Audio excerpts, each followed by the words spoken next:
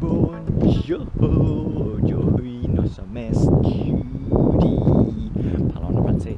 Wait, did I say McCready yesterday? Aujourd'hui, no, that's McCready? Yeah, no, quite. It is quite curious. Did I say McCready yesterday? Anyway, nous sommes jeudi, yes.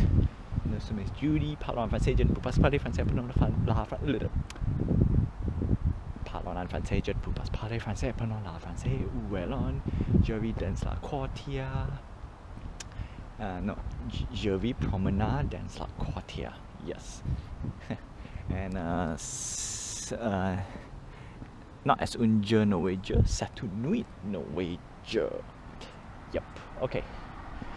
Parlons anglais. Parlons anglais.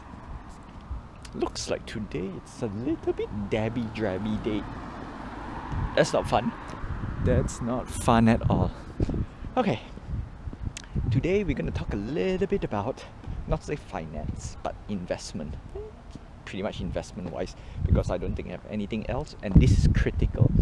Critical because but we got I got a few information on the the NFT that I've been trying to get in and earn money. Unfortunately, the game launches next month, but also next month I might get an opportunity to buy another NFT, but it's $1,500 US. The question is, actually I really want it because it's not say cheaper, because previously we spent remember we spent 4.2 or 4. Let's put this for 4.2 thousand Canadian dollars. That's about 3K.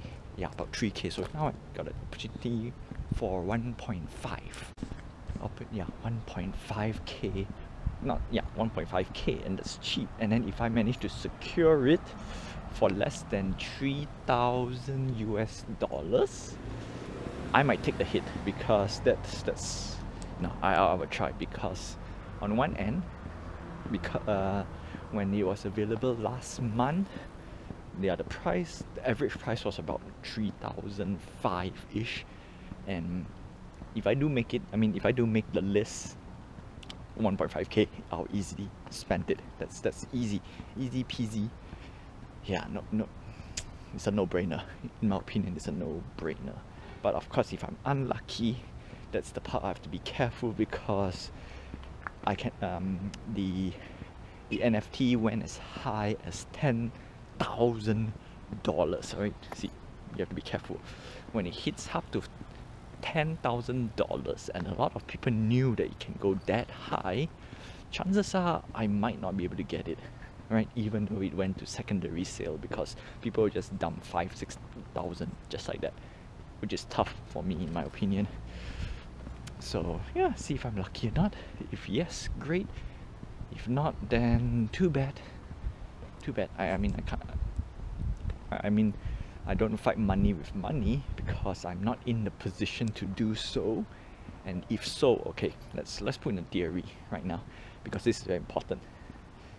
If let's say I can shell out 5,000, right? Example, 5,000. I think it's much profitable if I take that money and pay off my debt. That's for sure. And we are talking $5,000 US. $5,000 US is actually half of my debt, half of my student loan, right? So one of the numbers that I can put out is student loans, not mortgage. I won't say so much, but yeah, student loans. I have like what, for in ringgit. Let's say no need in ringgit. 10,000, 12, 11,000 US dollars in debt once I convert. Seems like a lot, right? No, it is a lot when you are in Malaysia, but since I'm in this part of this world, and it's so. 1-2 year of hard work and savings, easily I can pay off the loan. Hard work and maximum savings. That's why we want to pay half ASAP and half before April.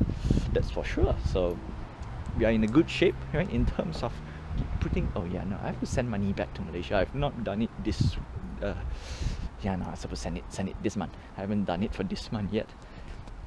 So that's one small little conundrum that I'm going through right now.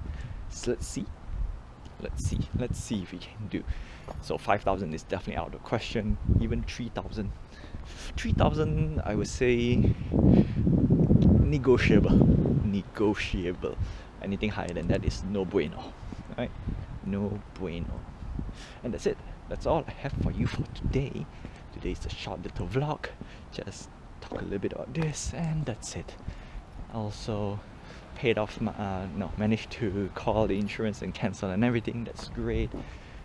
Checked on how much I'm gonna spend for this little fan expo. It's crazy. It's probably hit, yeah, it hit $500 plus tax. That ain't fun. I'm not gonna lie, but we're gonna catch up as much video as we can, and until then, je te verrai demain.